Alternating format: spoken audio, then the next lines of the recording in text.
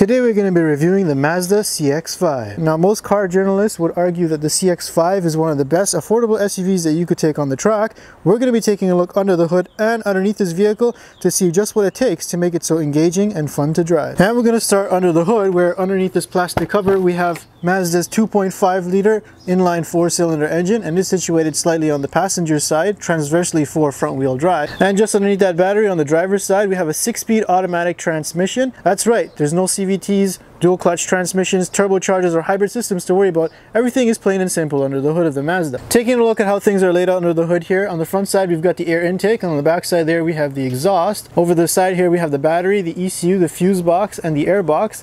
At the front here we have the coolant jug. Then on this side we have the windshield washer reservoir and the ABS module. Now starting with the air intake system, we have fresh air drawn in from the front of the vehicle here. It's then going to go down into the air reservoir box and then back up into this air box where it's going to get filtered out. It'll then pass by the mass airflow sensor, this drive-by-wire throttle body, and then into this plastic intake plenum before it goes down into the engine head. Now the competition should definitely take note. You just have to remove 2 clips here, and then you can pop this air box off and easily access that air filter. This one's a little dirty. I haven't even started this video yet. I've hit my head so many times just leaning into the engine bay. This hood sits way too low if you want to do any kind of work on the CX-5. So here's what the airbox assembly looks like once it's removed. You can see it's a pretty big unit, but it pops up just all in one piece, and it sits on these little rubber bushings here. This part acts like a resonator box. Now with the airbox removed, you can see you've got clear access to that drive-by-wire throttle body inside of there. Now further down on the intake here, we have this manifold absolute pressure sensor, so that's also in addition to the map sensor. Taking a look at the fuel system on the CX-5, now this is a direct injection engine only. There is no port injection, otherwise you would have port injectors at the top here. Now the low pressure pump in the tank is going to bring fuel to this high pressure fuel pump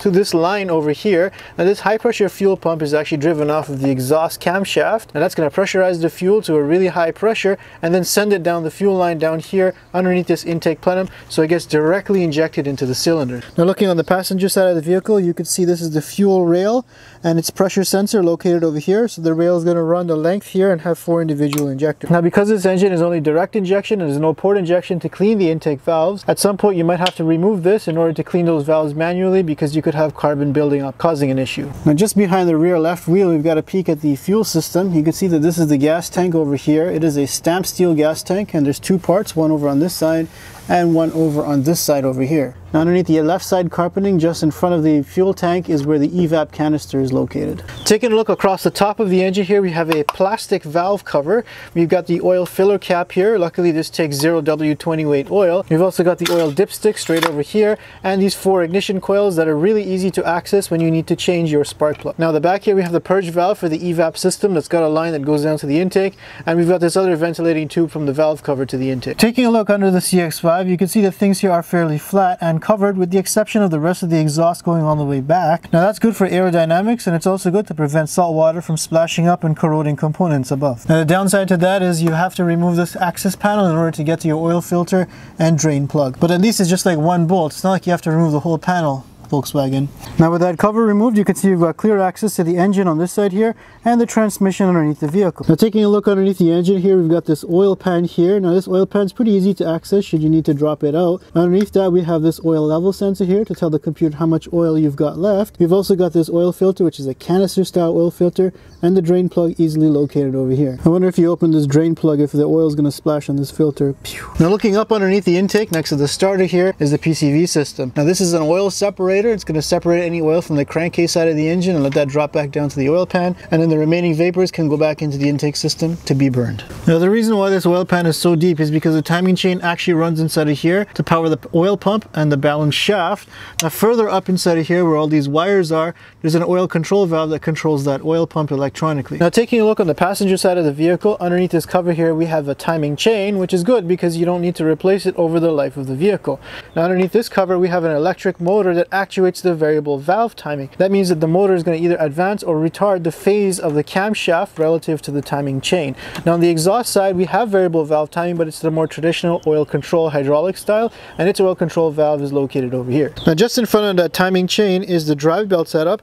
Now at the top here you can see you've got clear access to look at the alternator and its drive belt over here, and further down inside of there we have the tensioner, but accessing this area is pretty difficult from the top, so if you got to change the belt or service anything here, it's best done from the bottom. The water water pump has its own belt that runs off of the crankshaft, and it's located near the back of the engine over here. Now looking from below here, you can see we've got the AC compressor, and further up there is the alternator. Now to remove the AC compressor is pretty easy, just 4 bolts, and of course it's lined, but you will have to drain the AC system to remove the AC compressor in order to get the alternator out, because that drops out the bottom. And now we're going to have a listen to the startup sound.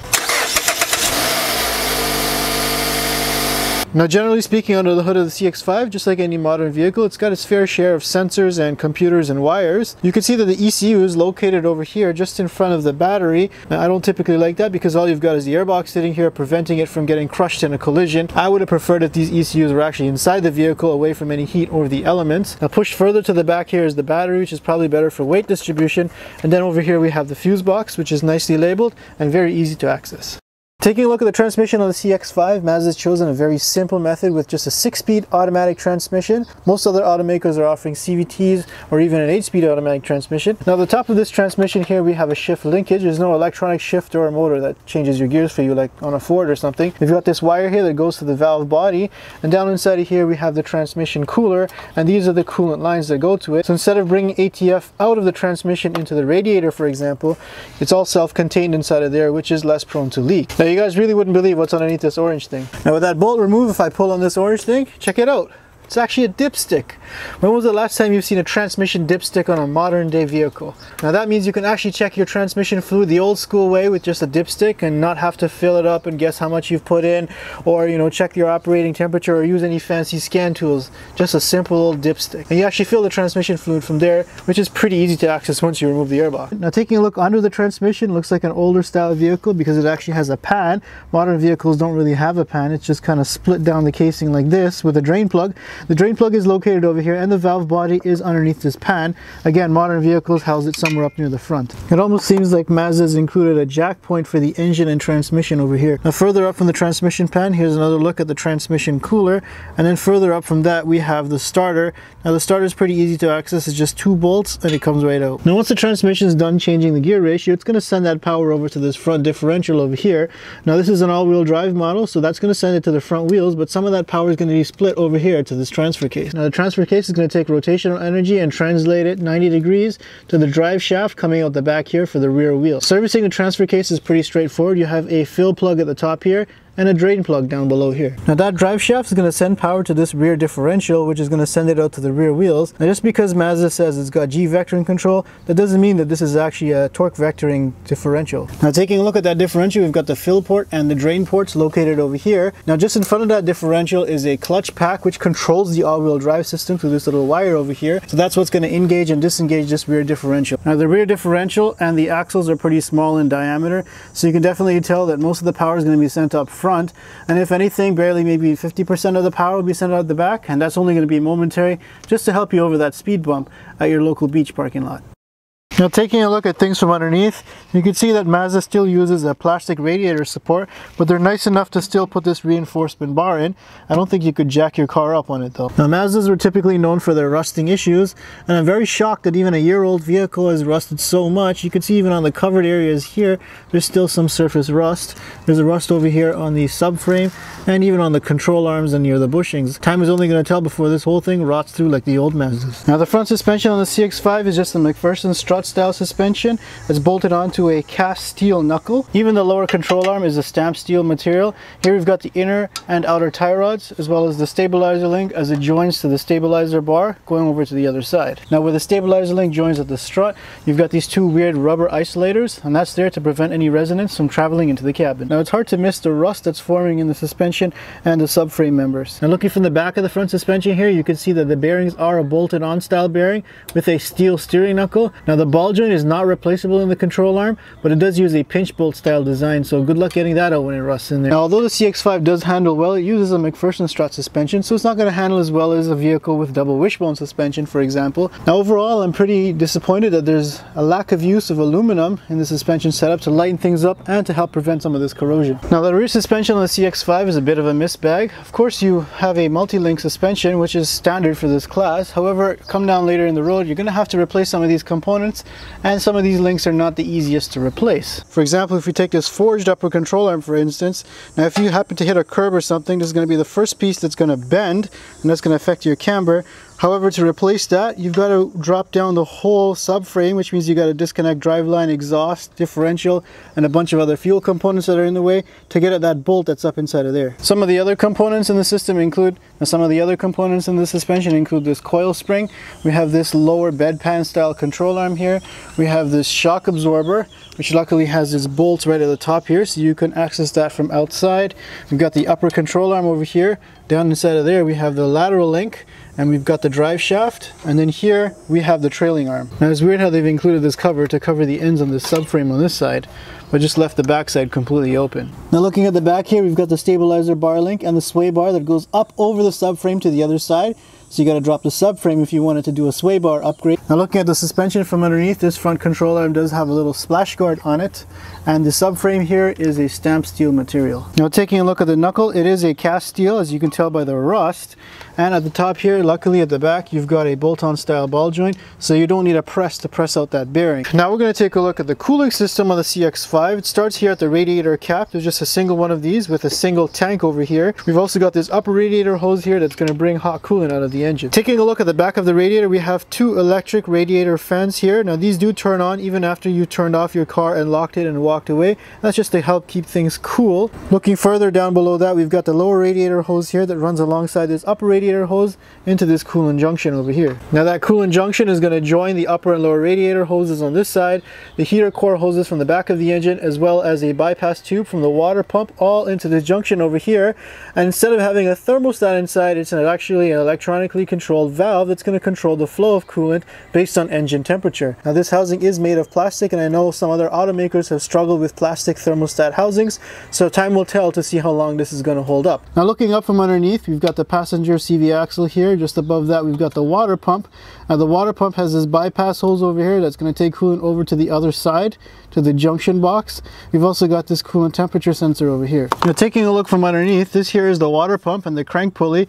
Now there is no tensioner on here, which means that the manual actually suggests that you stuff your brother's sock or any other rag underneath here, turn the crank pulley, and that cloth is going to allow this belt to peel off and peel on. There's no tensioner holding it on. Now to further aid with aerodynamics and cooling, the lower half grille on the CX-5 has an active grille shutter. So inside of here, these flaps are going to open and close with an electronic motor, depending on the cooling requirement of the vehicle. Now I always found the front end design on these Mazdas to be really awkward with how much it sticks out compared to where the radiator is. It makes it kind of awkward when you have to bend over and work on your vehicle. It's pretty hard on your back. I guess the only upside to this is that you don't have to remove this entire front bumper assembly if you need to change the radiator. It just slides straight up here. Now I'm not sure why Mazda's gone through the trouble of making a second panel just for the stickers when it just reveals more plastic down below. And here's a look at those two radiator fans from underneath. Now I'm actually surprised that there's quite a lot of room between the radiator fans and the engine. Most modern vehicles kind of shoves things straight up to there because there's not enough room in the engine bay.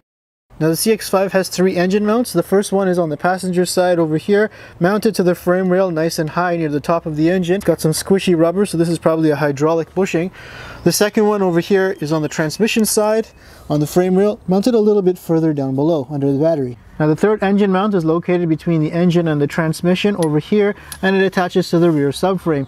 Now this is just a torque mount, and it prevents the whole engine from rocking back and forth under acceleration. Now taking a look at the exhaust system on the CX-5, now this one does not have a turbocharger, and you can see the exhaust manifold is just a steel unit underneath this heat shield here. It's not integrated into the head. Now this manifold is interesting because it doesn't go straight down to the flex pipe down below. It actually forces the exhaust gas to swirl around in a spiral and integrates the catalytic converter, and then it goes down to the flex pipe. Here's a look at that big bowl of the exhaust manifold coming out from underneath. Taking a look at this diagram, you can see the unequal lengths that this big spiral ball shape forms as the exhaust manifold molds itself into the catalytic converter. Now the reason Mazda has done this is because if you had equal length runners, the exhaust pulses would travel into the other cylinders. So to reduce engine knock, you make the headers longer so that by the time the pulse reaches back to the cylinder, the exhaust valve is already closed. Now that exhaust is going to continue from the flex pipe out to another two-way catalytic converter, and then to a mid silencer, and then out to the back. Now the exhaust is then going to come from that mid silencer over to this valve over here. Now this valve is just a little flap that's going to vary the flow characteristics of the exhaust when your cylinder deactivation is enabled, just so that you don't hear the unpleasant sound of only two cylinders firing away. Now once the exhaust made it past that flap, it's then going to cross the rear differential and then into a center inlet rear muffler. Now that exhaust is then going to split over to the left and the right side. Now luckily Mazda does not give you any fake exhaust tips. You actually get real cutouts on the bumper. And now we'll have a listen to the exhaust.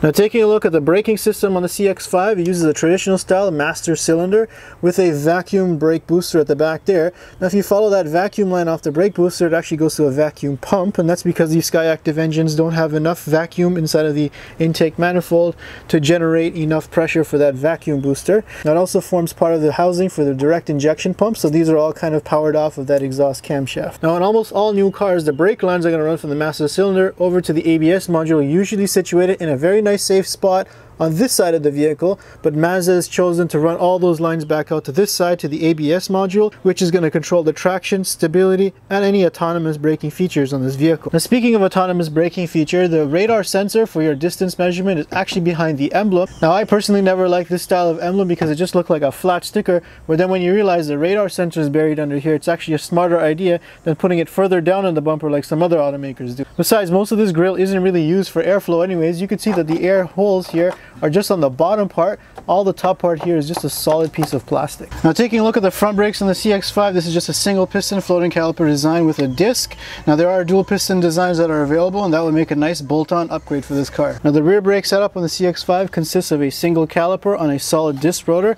Now with only 37,000 kilometers, I'm actually quite surprised that this rotor is pretty scored up and might need to be replaced soon. Now because this is a modern vehicle, it does use an electric parking brake, which means you've got this actuator over here. It's going to squeeze the pad together against this rotor to stop this wheel. Now the power steering system on the CX-5 uses this electric motor that's mounted on the steering column underneath the dashboard, away from any element. I don't know if you've ever noticed why your gas pedal clicks when you hit 100% throttle, but it's actually there as a tactile feedback to the driver, warning them that you've actually hit 100% throttle and you're not just sleeping away at the wheel or something. There is no electronic button or kick down function that happens when you hit that. And overall, I think Mazda's done a pretty good job in terms of build quality and some of the material choices, especially in the interior here, where there's enough technology to fool you into thinking this is a really good SUV. However, under the hood, I think that's where Mazda's taking more of a traditional, tried and true approach by using older technology, such as a naturally aspirated engine and a 6-speed automatic transmission. A lot of its competitors have a lot more technology under the hood at this price point. However, I think this is going to work well if you want to keep this vehicle for a long term, because its simplicity lends to its reliability. And that's a wrap on the mechanicals of the Mazda CX-5.